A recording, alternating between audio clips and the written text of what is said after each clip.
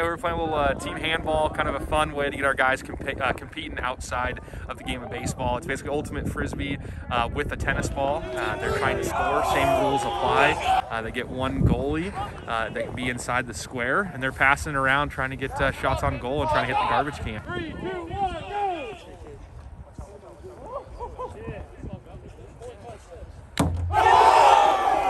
Just a fun way to get guys out here, get them out of the comfort zone, and just get guys competing on a beautiful snowy day in Yakima.